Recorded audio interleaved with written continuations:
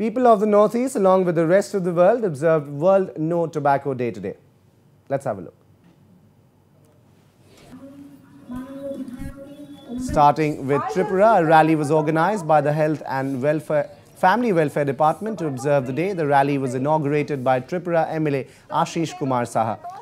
It witnessed hundreds of people, including school students and various NGOs, who raised awareness on the harmful effects of tobacco consumption on human health. The rally also served as a call to action, advocating for effective policies to reduce tobacco consumption and engaging stakeholders across multiple sectors in the fight for tobacco control.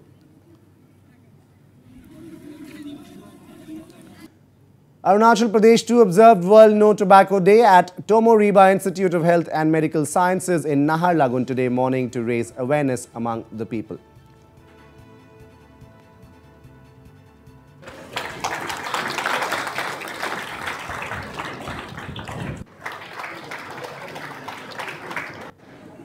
And this anti-tobacco initiative was also observed in Nagaland's Dimapur district along with the rest of the world. The National Tobacco Control Program organized an awareness program under the theme Tobacco and Lung Health in DPS Dimapur.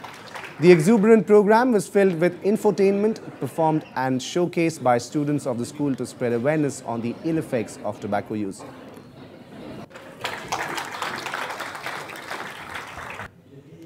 Manipur too joined the global observation of World No Tobacco Day under the theme Tobacco and Lungs Health. An event was organized jointly by State Heath Mission, NHM-Manipur and State Health and Family Welfare at CC Higher Secondary School in Imphal.